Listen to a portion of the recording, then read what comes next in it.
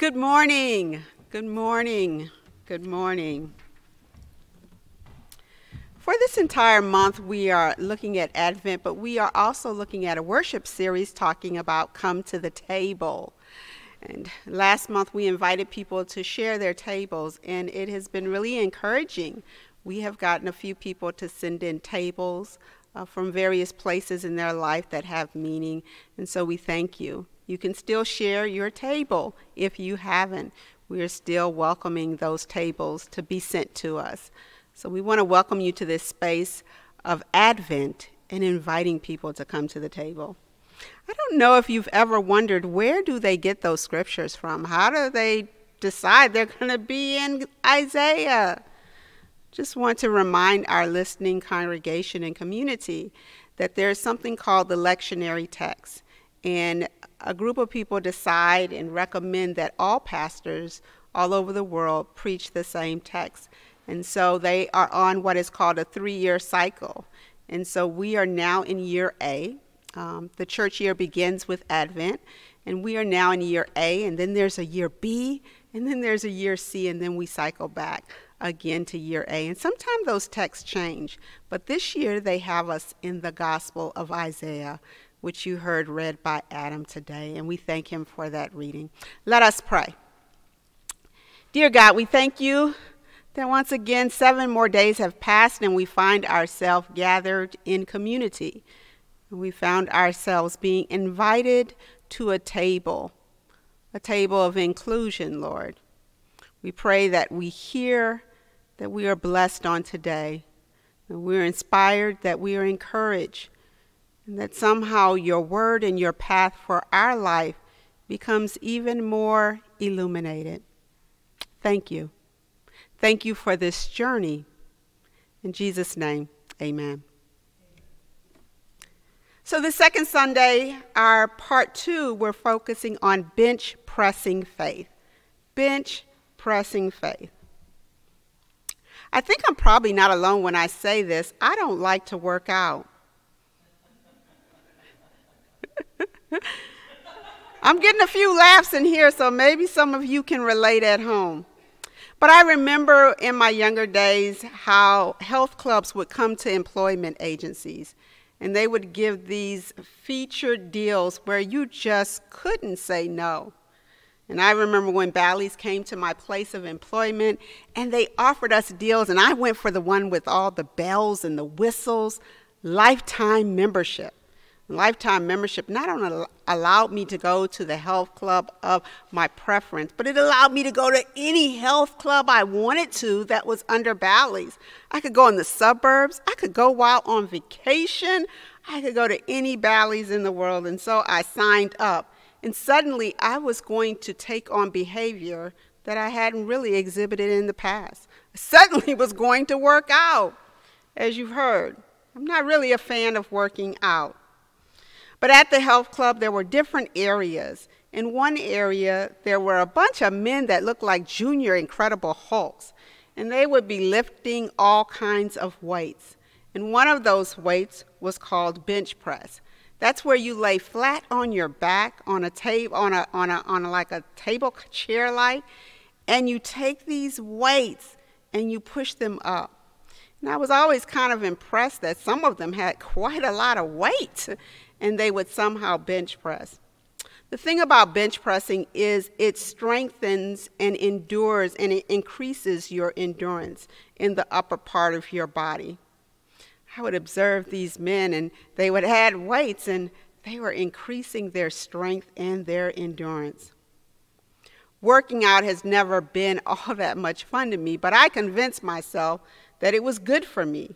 It was good for my body. It was a good thing to do. I understood the importance of cardio, working out that cardio and that heart. I understood the importance of moving the body, and as I've gotten older and older, I really understand the importance of moving one's body.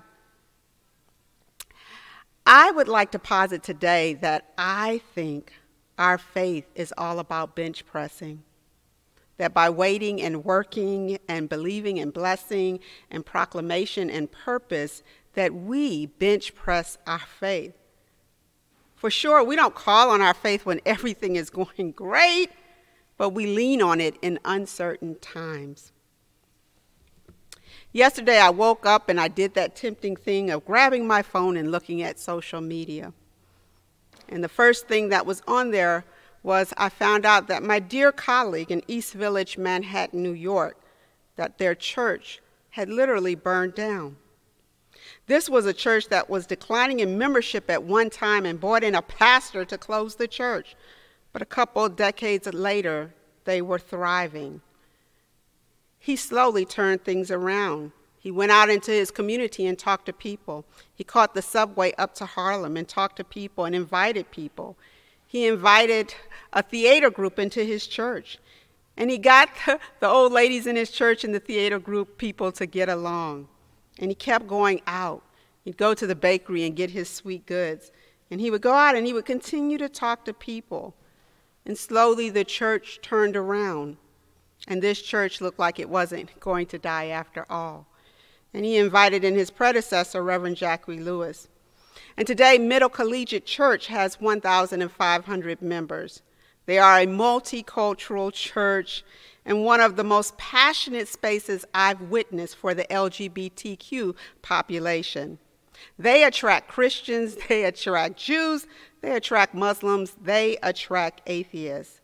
Their worship is so dynamic, you think you've died and gone to heaven. So exciting is this space and this worship center. I joined them last night in lament. The grief was so heavy in the room. At 4:48 yesterday morning, a call was made to the fire department, and they said within 3 minutes, the fire department was there. The building next door that was vacant because it had caught on fire in February of this year, somehow there was electrical wiring that started the building on fire quickly, and that fire spread it over to the church. 100 firefighters were called and 198 worked to get this fire under control. But after they had really put the fire out, they concluded that the church was a total loss. The Tiffany stained glass windows totally destroyed. Right now they're trying to see if the oldest bell in the country, even older than the bell in Philadelphia, this newly renovated sanctuary, this church, this beautiful church, is gone. The church was totally burned down to the ground, and even the structure is unstable right now. They're trying to make sure that that does not crumble. So I joined together with members because this space meant something to me. My son at 3 months old and me got on a plane and entered this building for the first time, and we had people to love us. This is a special place. And right now there's a community, and I cannot begin to imagine the depth of the loss and the grief of a church that you've come to behold burned down. And yet I joined this community of faith, our siblings. I saw people beginning to lean into their faith, to bench press their faith, to share incredible stories after stories of being isolated and lost, and stumbling upon this place of inclusion and love. I listened to one lady who was unchurched share a beautiful testimony. As usual on Sunday morning with her little toddler, she would ask her little girl, "What do you want to do today?" And on this particular Sunday, years ago, she asked her daughter, "What do you want to do today?" And her daughter said, "I want to go to church." She was shocked. She was not religious. She didn't believe in God. She was not into church. Where did her daughter get such a notion to? But she was used to saying yes to her daughter. And so she said, "Yes, we'll go to church." And she got up and she got her daughter dressed and they went out. And she thought to herself, "But to what church should I go? And what time is church?" And then they heard the bell at Middle Collegiate. And she was like, "I guess church is beginning." And she tried to explain to her daughter that church was a place where mean people went. She tried to prepare her daughter for the experience that she thought her daughter would have. And then they were swept into a church, and they never left. Other people shared stories. similar to that. I imagine for this church, they will be exercising their faith. Faith is what we bench press and call on in uncertain times and in challenging times, by waiting and working, believing and blessing with proclamation and purpose. We bench press our faith. In the text today, we find the Israelites who were no strangers to deep loss. In this text, it seemed like God had taken a break from them. And what is widely accepted as the beginning of 2nd Isaiah, chapter 40 begins a new era after a season of distance. This group exiled in Babylon will come to an end, and the people will be able to go home after living as foreigners in a hostile land. Last week, we perused there is deep loss and tragedy and brokenness of people here. I dare say they were running out of faith, but what little faith they had, they asked God for just a little bit of comfort. Opening this text, we hear the words deploring the heavenly counsel to bring comfort to this exiled people, consoling this distressed group. It is very likely during the journey that the Israelites had to bench press their faith. I know you've probably heard me say it. Faith is not fun stuff. It calls on us to utilize everything we know and have experienced about God to show up in the space with us. Faith is what we lean into exactly when we want to run, we want to cry, we want to give up. Our faith is what holds our hand and say, we can do this. We absolutely can do this.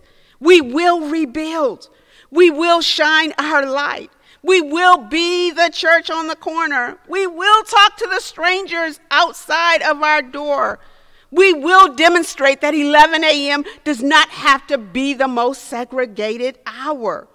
We will continue to be steadfast, unmovable, always abounding in the work of the Lord. We will be the only institution on 53rd Street that does not look to get somebody to buy something from us, but to be a space who wants everybody to know how much God loves them. We will gather and we will worship even on Zoom and on Facebook, and we will testify and we will share our stories of how God has brought us through. And won't God do it again? Won't God do it again? We'll call on our faith, the faith of yesterday, for today in uncertain times to keep us. The Israelites were leaning into their faith. They were waiting for the God they had been told about that parted the Red Sea. They were waiting on this God. Imagine hearing about this God that brought their people out of Egypt and feeling totally like God is not with them. So often I hear faith being equated in some churches with magic. If you just have faith the size of a mustard seed, you can ask God for anything you want, and God will give it. This week, I happened to stumble upon Inside Edition, and they were showing Reverend Kenneth Copeland, who is like the godfather of prosperity. He has 2 jets. He travels around the world and has several properties. But I believe that faith is more than just asking God your list, giving God your list. I believe that faith is more than just asking God for what you want. Faith is work. Faith is bench pressing work. Faith is going to the Lord in prayer again and again. Faith is the spiritual discipline. Faith is that daily visit to the presence of the Lord's health club, so that when the storms of life are raging, your faith keeps you from being blown away. Yes, we are challenged and we are stretched and we are sad and we are broken and we are tried, but our faith encourages us. The Israelites were waiting on God. They were seeking God's comfort.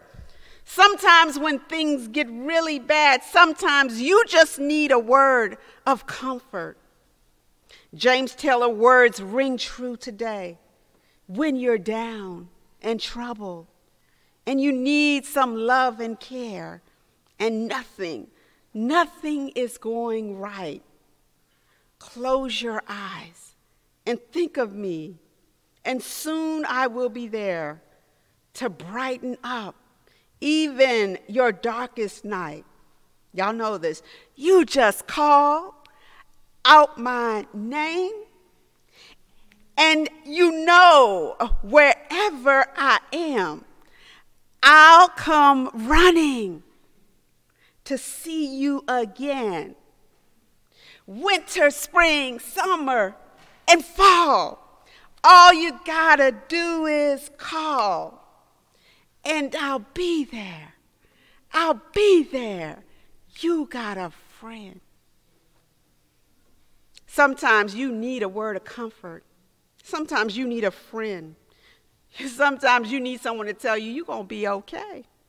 This is going to be okay. They needed to know they were still deeply loved by God, especially now in a time when so many feel the sharp pangs of isolation, that there is a connection that runs deeper than physical proximity, cultural sameness, and religious practice. Our faith is being bench pressed. It is natural in times of prolonged or acute crisis like exile or churches burning down or COVID for people to want some comfort. And in the text today it says, comfort my people, speak tenderly to Jerusalem. It could say, comfort my people, speak tenderly to Middle. Comfort my people, speak tenderly to United. Today, you see a table, another table, a different table from last week. And this table is a table that was given to us by Reverend Blair Hall. It is a table where Roger Dart, who was soon to be ordained, is standing around. It looks like a communion table. On this particular day, Roger Dart was to be ordained in his church. He was gathered there with his family and his church and his colleagues to participate in an ordination service. And we can see that communion is happening, but Roger Dart is being invited to another table. He's being invited to a table to serve, to go out into the world and proclaim God's love. Reverend Roger Dart now organizes the CMA churches around disasters, and he helps with mission trips to Mississippi. And he is a voice that will not shut up for justice. He bench presses his faith daily. But this call to serve, this call to go out into the world is not just for religious leaders. It's not just for Roger Dart. Each of us, each of you are called and sent into the world. Every Sunday in our closing, in our benediction, what do?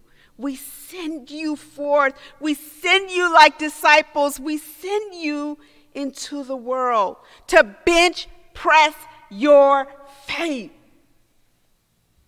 This is a special sending. John Lewis shares this story of his own bench pressing faith experience. There are about 15 kids outside playing, and his Aunt Geneva was in the house. And they were out in the yard having a good time, playing in the dirt. And the sky began to cloud over. And the wind started picking up. And lightning flashed from afar off in the distance. And suddenly, they weren't thinking about playing anymore. John Lewis recalls, I was terrified. Aunt Geneva was the only adult around with 15 kids. The sky blackened and the wind grew stronger, and she herded them all into her house. And this house was not the biggest place around, and it seemed even smaller with so many kids squeezed inside. Small and surprisingly quiet. All of the shouting and all of the laughter that had been going on earlier outside playing in the dirt stopped. The wind was howling now, and the house was starting to shake, and we were scared. Even Aunt Sunniva was scared, and that made me more scared, said John Lewis. And then it got worse. Now the house was beginning to sway. The wood plank flooring beneath us began to bend. And then a corner of the room started to lift up. I couldn't believe what I was seeing. None of us could. The storm was actually pulling the house toward the sky, with us inside of it. That was when Aunt Sunniva told us to clasp our hands, to line up and hold hands, she said. And we did as we were told. Then she had us walk as a group toward the corner of the room that was rising. From the kitchen to the front of the house, we walked. The wind screaming outside, sheets of rain beating on the tin roof. Then we walked back in the other direction as another part of the house began to lift. And so it went, back and forth, 15 children walking with the wind, holding that trembling house down with the weight of our small bodies. More than half a century later has passed since that day, and John Lewis says, it has struck with me more than once over these many years that our society is very much like those children in that house, rocked again and again by the winds of one storm or another, the walls around us seeming at times as if they might fly apart. United, and anyone listening, I hope you will lean into your faith, even though it's not fun. Let us call upon the Lord, but also let us call upon our faith. Let us share the stories about how God has brought us through so many times before. Let us shine our light, because shining light shines best in uncertain times. Let us continue to hold each other's hands and encourage and comfort one another and walk to the sides of the house that we need to. A prayer, a card, flowers, a kind word can minister hope to someone struggling. Let us walk with each other to spaces. The wind is howling and threatening great damage. And let our faith remind us, even isolated and sheltered in homes, that we are still standing and that we are still very much called to be united in our faith. Amen. Let us pray. Dear Lord, today we heard about churches burning down, and we heard about houses being shaken. Our attention has been gotten. Help us to exercise our faith, even when it is not easy, even when we feel threatened by what we see. Last week we were challenged to hold on to our hope. And today we are challenged to embrace and press and lean into our faith for such a time as now. Amen.